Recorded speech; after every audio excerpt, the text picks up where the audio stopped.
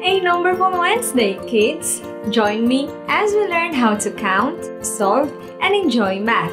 This is Teacher Jerelle, and welcome to our class. A circle is one of the most basic shapes in geometry.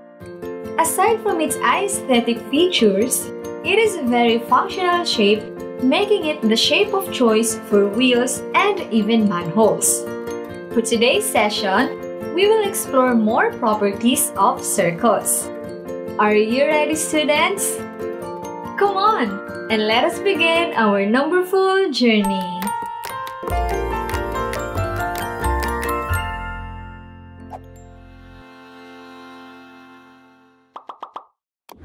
Before we proceed to our discussion for today, I would like to invite you all to a magical learning experience at home with Vibal's Happy Homeschool program. You may enroll in a standalone program in math for grades 1 to 10. Check the link in the description to learn how. As we learn more about the properties of circles, we will answer these 3 questions. First, what are the parts of circles? Second, what are the kinds of arcs? Lastly, what does the Inscribed Angle Theorem state? Are you ready to answer these questions? Let's go! In this figure, points Q, R, S, T, and U are all 3 units away from point P. Do you know what we call a set of points having the same distance from a fixed point? Very good! It's a circle. The fixed point, which is P in the figure, is its center. Now, do you know the parts of a circle? Come on, let's find out. First is the radius. It is a segment having its one end point at the center and at another point on the circle. The term radius may also refer to the length of this segment. Can you identify the radii in circle P?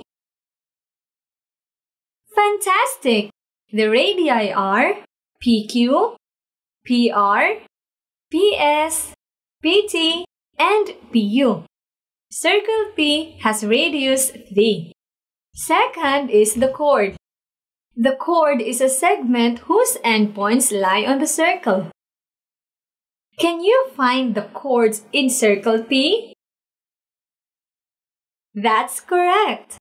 The chords are segments RS, RT, SU, and TU. Third is the diameter. It is a chord that passes through the center. In a circle, the longest chords are the diameters. Take note that a diameter has length twice the radius. The term diameter may also refer to the length of this chord. Now, can you identify the diameters in circle P? Awesome! The diameters in circle P are segments RT and SU. Fourth is the arc. It is an unbroken part of a circle. It consists of all points on the circle between and including 2 given points. These 2 given points are the endpoints of the arc. Now, can you find the arcs in circle P? Splendid! Some examples are arcs SR, RQ, SU, and UT. We can further classify an arc as a minor arc, a semicircle, or a major arc. A minor arc is an arc that is smaller than a semicircle. Its measure is less than 180 degrees. A semicircle is an arc that measures 180 degrees. Its endpoints form a diameter. A major arc is an arc that is bigger than a semicircle. Its measure is greater than 180 degrees. Now, can you classify these arcs that I will show you?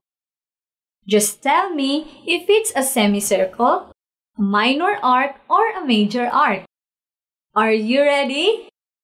Let's begin! Is arc AB a semicircle, a minor arc, or a major arc? Great! It's a minor arc.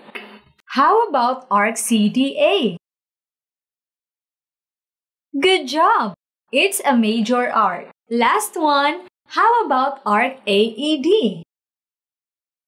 Awesome! It's a semicircle. Good job, students! Now that we know the parts of a circle, we can now proceed to the theorems related to inscribed angles and arcs. Check out this circle. What did you observe? That's correct! Angle APB intercepts arc AB. If there is an angle whose vertex is on the circle and whose rays contain chords of the circle, we will call it an inscribed angle. In general, an angle intercepts an arc if the arc is inside the angle and each ray contains an endpoint of the arc. An arc is intercepted by exactly one central angle, but it may be intercepted by infinitely many inscribed angles. In this figure, arc AB is intercepted by the central angle, angle AOB, and by the inscribed angles, angle APB, angle AQB, and angle ARB. To prove that all inscribed angles that intercept the same arc are congruent, let's talk about the inscribed angle theorem. The inscribed angle theorem states that, in a circle, an inscribed angle is half the measure of the central angle intercepting the same arc. Let us prove the theorem. Suppose the center O is on ray PA. Draw the central angle, angle AOB.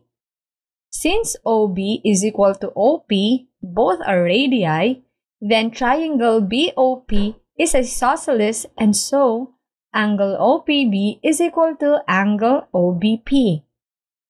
By the exterior angle theorem applied to angle AOB and triangle POB, angle AOB is equal to angle OPB plus angle OBP is equal to 2 times angle OPB.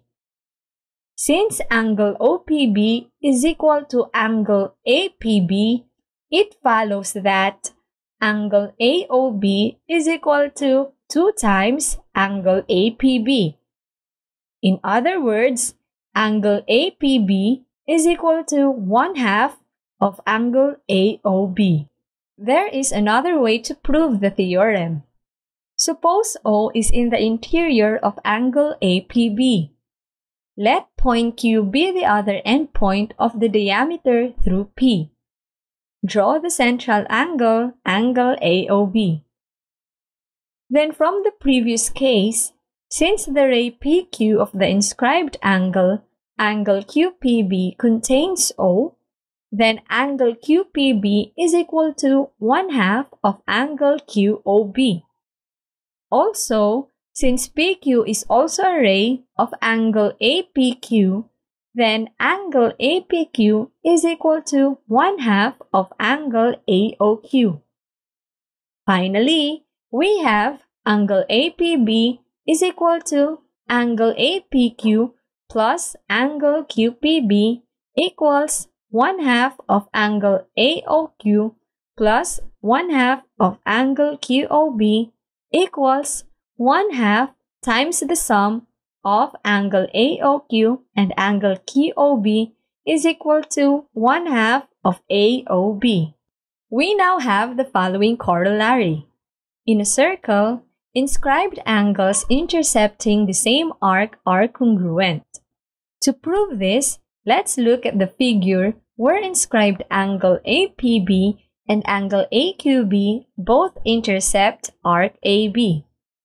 From the given theorem, angle APB is equal to 1/2 arc AB and angle AQB is equal to 1/2 arc AB. Therefore, angle APB is equal to angle AQB. That was fantastic, students! Now, let's go back to our 3 questions earlier. First is the radius, which is a segment having its endpoints, the center, and a point on the circle. Second is the chord, which is a segment whose endpoints lie on the circle. Third is the diameter, which is a chord that passes through the center. And the fourth is an arc, which is an unbroken part of a circle. A minor arc is an arc that is smaller than a semicircle. Its measure is less than 180 degrees.